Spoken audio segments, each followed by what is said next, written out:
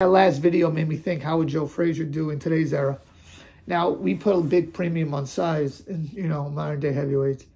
Let's say Joe Fraizer was in this era, and let's say Fraizer could, train in today's era and have the supplements and with the things that they use now. He wouldn't be 210. He'd probably be closer to like 220-ish, 225 with his pressure and his tenacity. Let's break it down. Go one by one with the contenders. Andy Ruiz. For me, Joe Fraizer just outworks Andy Ruiz. Too much work rate, too much speed. Ruiz could hurt him, but he could both hurt each other. I think, in a 12-round fight, Joe Fraizer wins the decision. Joe Fraizer versus Deontay Wilder. I'm even going with prime Wilder, because the Wilder today, I think Joe Fraizer in his prime would definitely beat. Let's say in all these matchups I'm making, the best versus the best.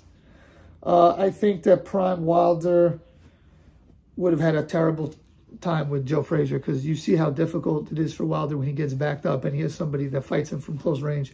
He is so uncomfortable. I think Fraizer would beat him up and stop him. I'm going round 9 stoppage on that one. Wilder does have a lot of heart, and he does recover well even when he gets dropped, but it is a terrible stylistic matchup for Deontay Wilder.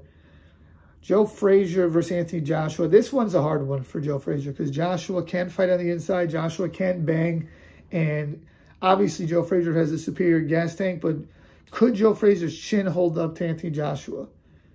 I don't know.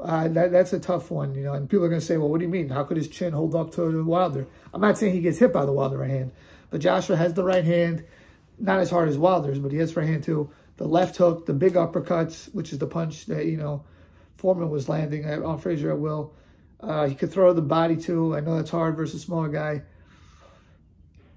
That's a tough one to call. It's either Fraizer in the second half just destroys Joshua because he's just too much on his, too much work rate, or Fraizer gets Wilder just gets him out of there. Not Wilder, Joshua gets him out of there relatively early.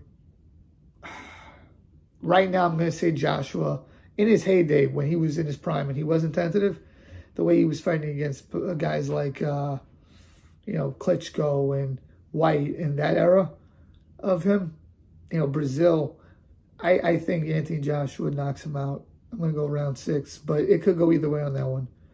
AJ Cabiel, I think, still unproven relatively at this level. I know he beat 2 really good contenders, Makhmadov and what's his name? Frank Sanchez. I think Fraizer's work rate's too much, but it would be interesting because he's a big guy and he could throw bombs. I don't know. That's an interesting one. But I'm going with Fraizer on that one. I'm going to say he decisions him. Tyson Fury. This is an interesting one. For years I thought Fury was just too big for Fraizer and would win easily. But I don't know anymore, because he couldn't keep Alexander Usyk off of him. He's going to keep Fraizer off of him, who has more power than Usyk and probably more, he's better at closing the distance, more speed. He doesn't have Usyk's defense, and I get it. It was a different style of boxing. Maybe he's not as durable as Usyk was, but I just think Fury takes too many, lapses in the fight. I don't think Fury can get him out of there the way Foreman got Fraizer out of there and really hurt him. I'm going with Joe Fraizer decision, UD. Yeah, and I didn't think that years ago. Who else do we got? Daniel Dubois. He doesn't have enough heart or skill. Joe Fraizer's beating him. Joe Joyce. That's a tough one, because Joyce is big and strong, and he could, before the Zhang fights, I think Joe Fraizer probably wins the decision. Zhang, I think Zhang gets Joe Fraizer out of there. I think he's too big and too powerful, and I think he would have got him out of there. But that's an interesting one. He has good skill too for a big guy, but obviously Fraizer can win rounds. Joseph Parker is a good one. I think Joseph Parker can potentially win a decision, but I don't think he will, for the same reasons that I said.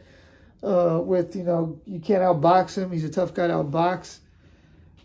I don't think Joe Parker has the power. So, yeah, Fraizer, I think, would have his way with him and win a decision most probably. Dylan White, Fraizer wins that one easily. Just not good enough. I think he stops Dylan White most probably. A guy like Povetkin, I know it's in the former era. He's retired now. I could see that fight going either way, honestly. But I'm going to say Joe Fraizer decision.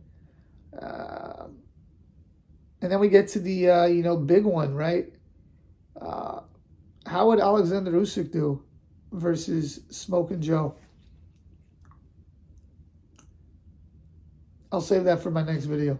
I think Joe Fraizer beats Hergovic also. Please like, share, comment, subscribe. Peace.